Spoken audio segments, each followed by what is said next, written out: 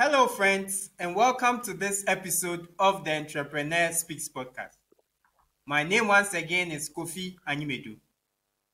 My guest today is a digital marketing specialist with over 25 years experience working for marketing and advertising agencies across North America.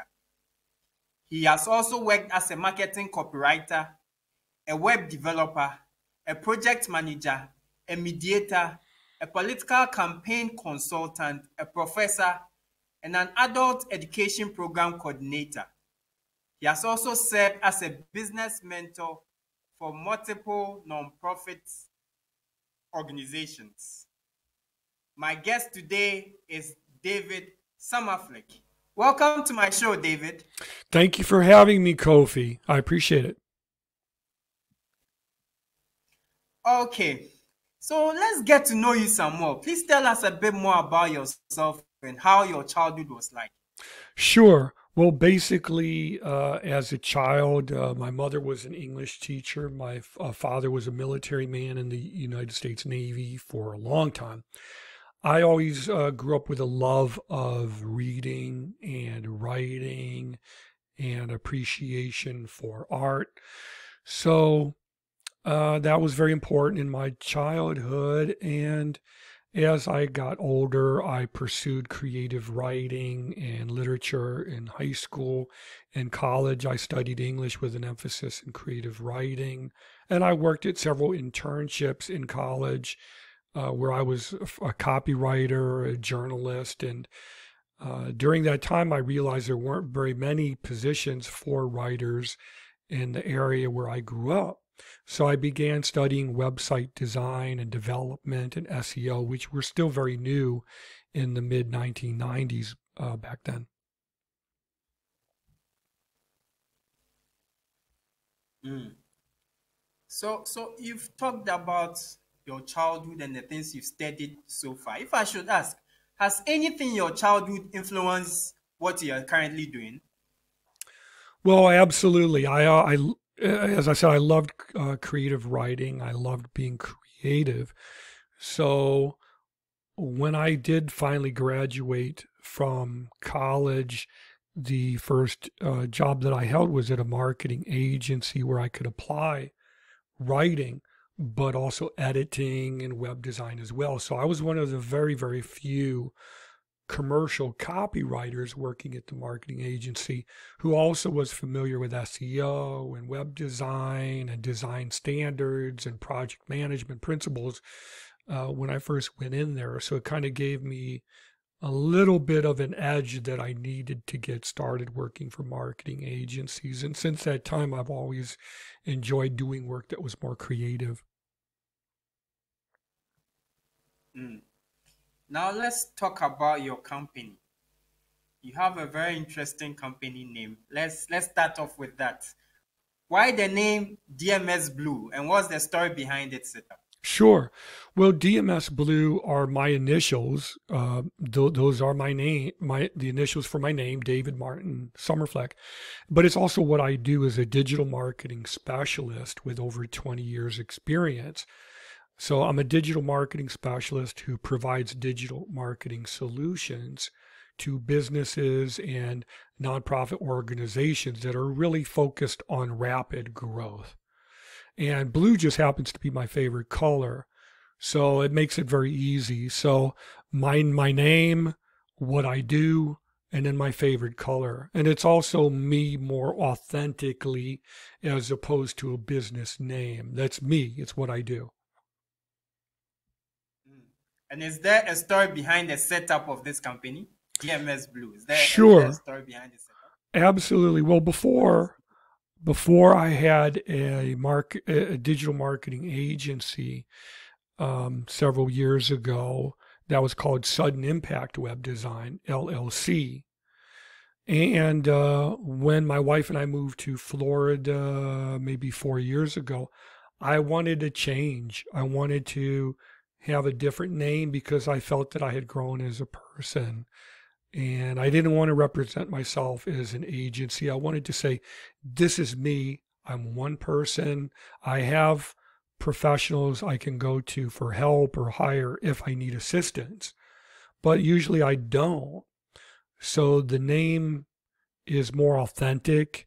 It's more to the point. It's more direct. It's more honest in every way possible. So in that light, it feels better. It feels more authentic. It feels more open. So how long have you been running this company, and how has the experience been so far? Well, digital marketing specialists, or www.dms.blue, has been in existence for about 4 years, and the experience has been very good.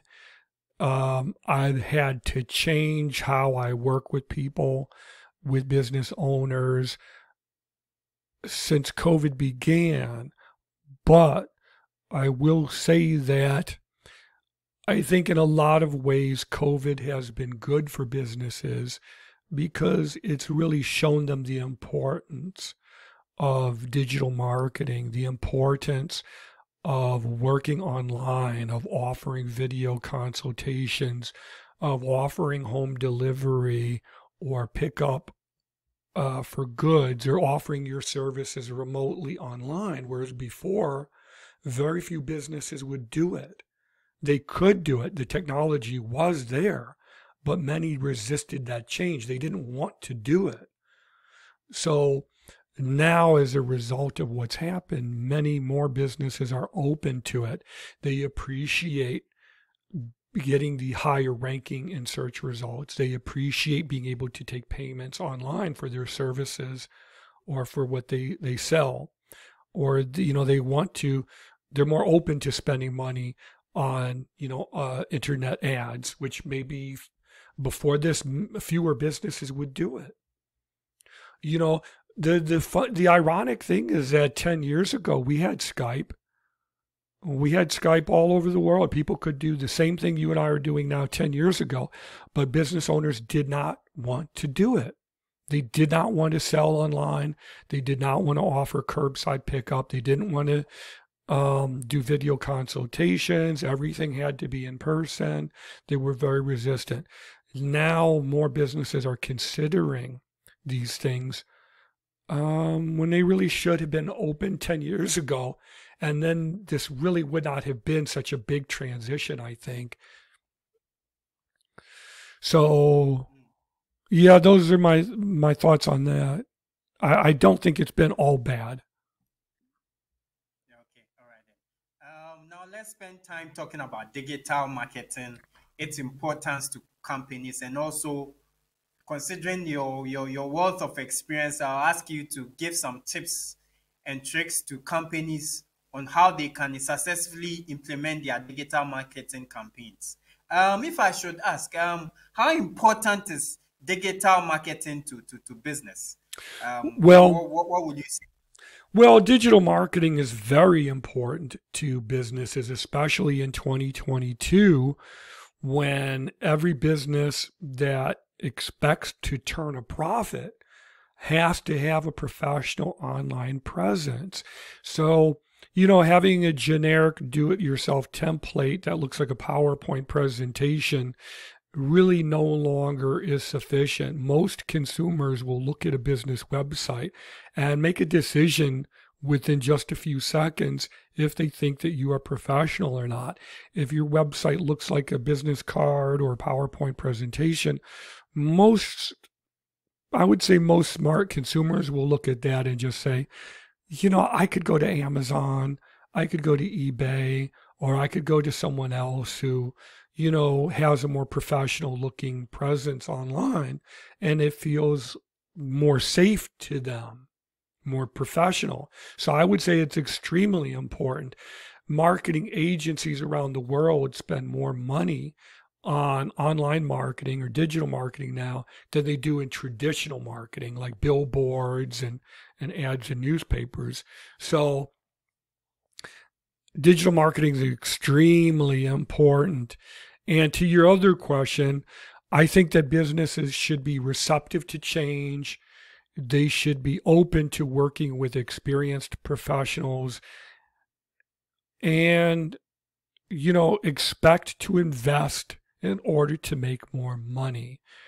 And I'll tell you, a good way to look at budgeting for results is like this. If you wanted to put an ad in a newspaper, it would cost you several $1,000s. The newspaper or magazine cannot ever guarantee you results. And the minute you stop paying, the ad will disappear. With digital marketing, the amount that you would invest is almost always less than what you would spend to put an ad in a newspaper or magazine for several months, or to put an ad on the radio, or certainly for TV. And the results keep going even after you stop spending that amount. In other words, it's usually one time, whereas with a newspaper, you have to pay the thousands of dollars every couple of months. So I think for businesses who are afraid to invest or don't want to invest, they should realize that this is very common and this is how they can be competitive. David, with your wealth of experience, I would like your advice and tips and recommendations to a number of or category of businesses. So my next question will be, I'll create scenarios and ask for your advice on the way forward for such a business. Okay. So I'll start with the first scenario. So this is a company, a small business about to commence business. Okay. They are not currently engaged in any form of marketing, any form of digital marketing, and then they come to you as an expert how they should go about it. This is a business that is now starting. They come to you for advice and guidance. What would be your advice and guidance to such a business? Well, that scenario is very, very common. That's usually the most common. So what I would do with them is I would say, hey, thank you so much for your time. We need to schedule time to do a video chat like you and I, Kofi, are doing right now, but we would focus on getting to know each other, answering their most common questions, such as, what's holding you back? What do you think the most important problems are that you have to face? How receptive are you to change? Are you open to actually solving problems, or do you just want to complain? Sometimes that's all they want to do, is just they want to be able to complain to someone. So I would ask them those things. Do you have a capability to grow?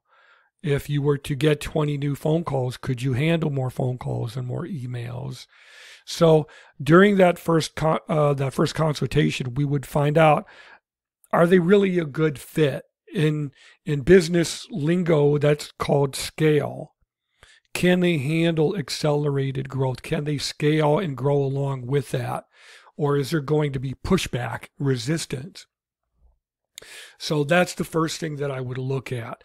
And if those answers are positive, then we would use that first video chat to lay the foundation for the best way to go forward. And that would usually be 2 or 3 other conversations where we would collect different information before beginning work on a project. Thank you. And the second scenario is a company that has been in existence for about 10 years, but has not been so big on digital marketing. Its only form of marketing, if I can put it, has been more of outside billboard advertisement, newspaper adverts, and occasional radio and TV adverts. If they come to you for advice on how they can, in this new year, 2022, how they can engage in a very strategic digital marketing campaign, what would be your advice to such a business? My advice to that type of business would be to experiment, to be flexible and open to change. I would tell them to take the budget that you had set aside for putting ads on billboards, or let's say in a newspaper ad or radio ad. I would say take a percentage of what you would invest in one of these mediums and try digital marketing for 6 months. Then, after 6 months, take a pause and reassess.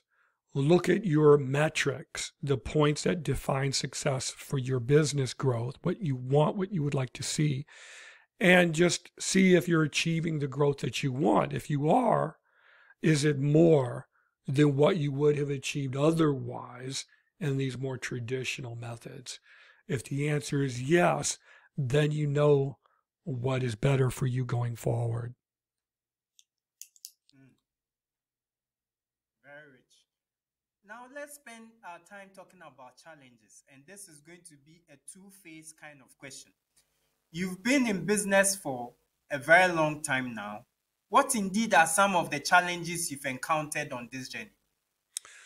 Um, I would say the challenges really have not changed over, all the years that I've been working as an independent consultant. When I worked for marketing agencies, you had departments.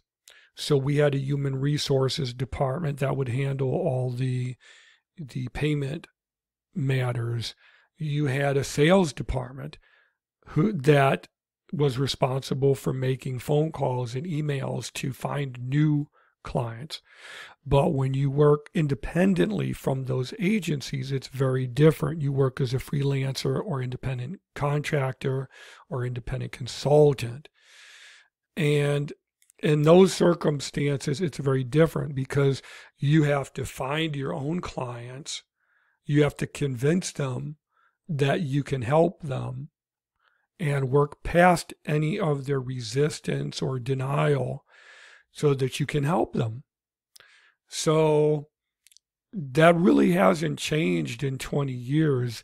The irony, I think, is that, as business has changed and the economy has changed, many, many business owners, in fact, I would say most business owners, have not changed with these situations. So the challenge has always been to identify business owners who want to grow, are ready for that, are happy to invest $3,000 if it could mean making $30,000 6 months later. So the challenge is identifying those business owners and then explaining to them how you could help them. After that, everything is really pretty easy, at least from my perspective, because I know how to screen them for proper fit and then onboard them, where you train them in how you work and what you need to accomplish in order to meet their goals. So we need to collect information from them, get their usernames and passwords for their different social media accounts. We need to get any kind of images or logos or content, things of that nature that they want, so you can begin developing a project for them. So the challenges really haven't changed that much. Okay, you've given me answers to some of the questions I was just about to ask, but then I'll still go ahead and ask. Okay. So, having engaged with companies, different sizes and scale, what indeed are some of the general challenges they usually present to you for assistance? Well, again, I mean, most of the business owners you encounter, or at least in the digital marketing, they may be resistant to change. There's a lot that goes into change. There's emotional pain on their part. There's intellectual change that they have to go through in order to be ready for change. There's monetary. They may not want to invest money to get the results that they want because they don't value the growth sufficiently, or they don't understand it, or they're not convinced, or they're not able to work with more phone calls or more emails.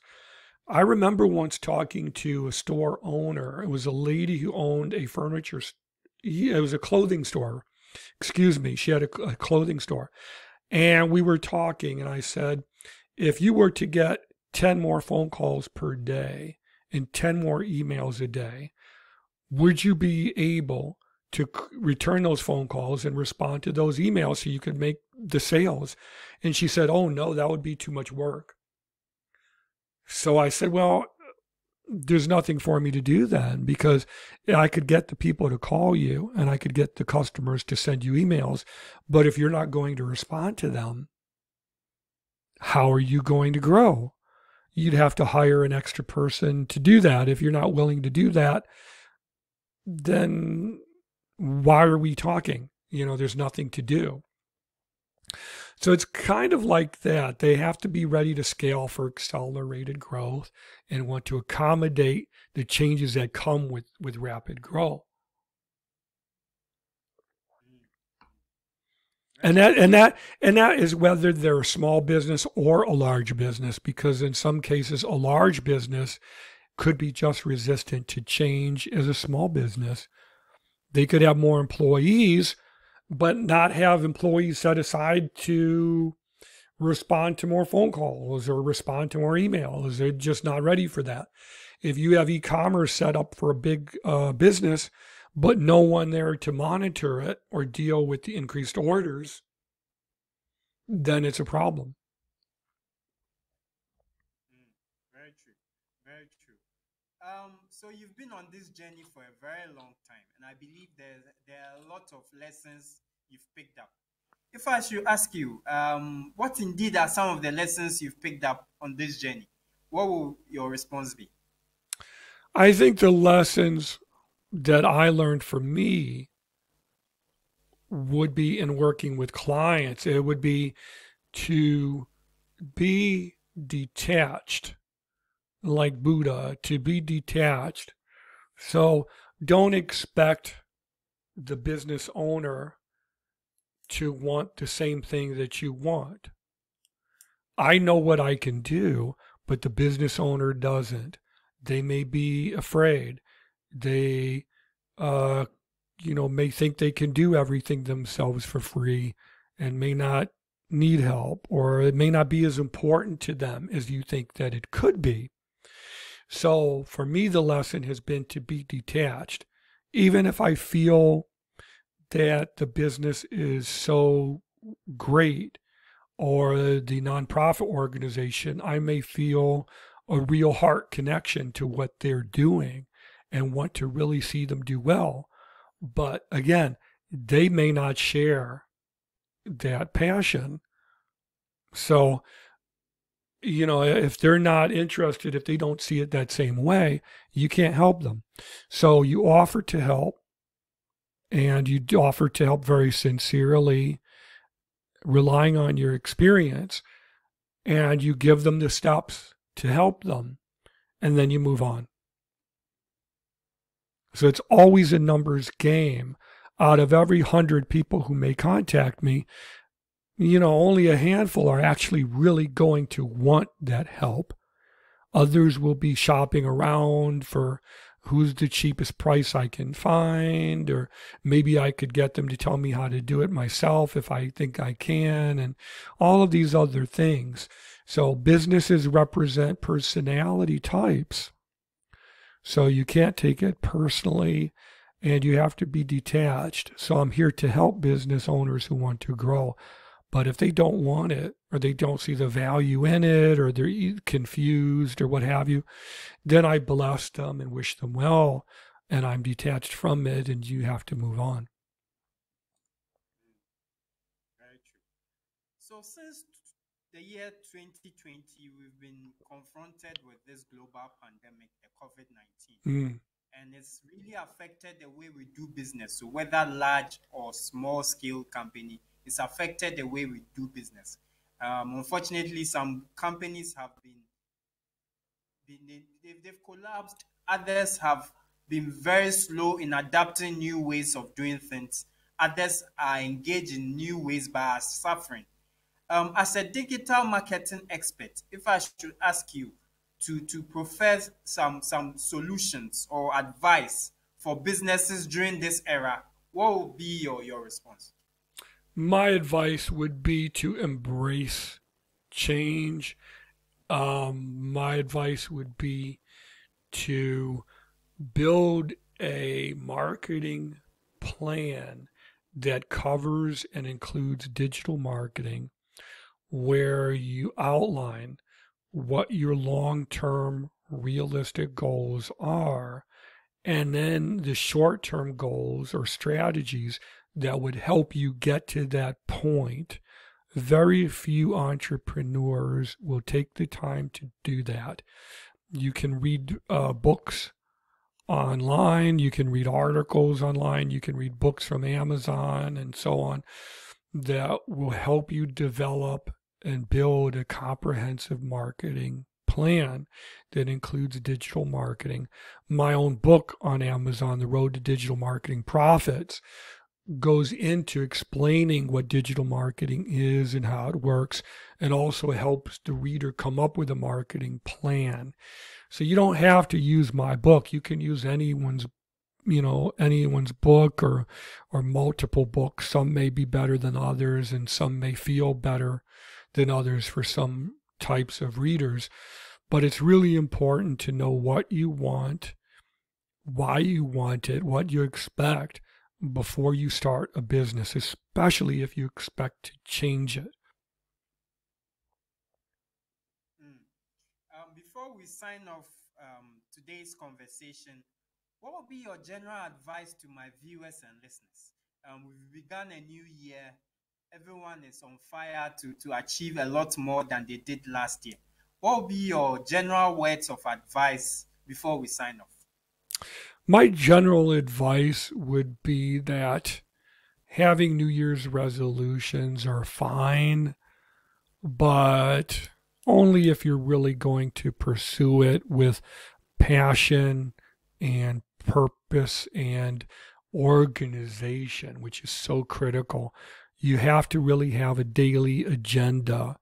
So, my advice toward achieving New Year's resolutions would be to use something like Kanban or Trello or something where you have a list of your long-term goals and then the short-term strategies you need to achieve those goals, and then break that down into what your daily agenda should be.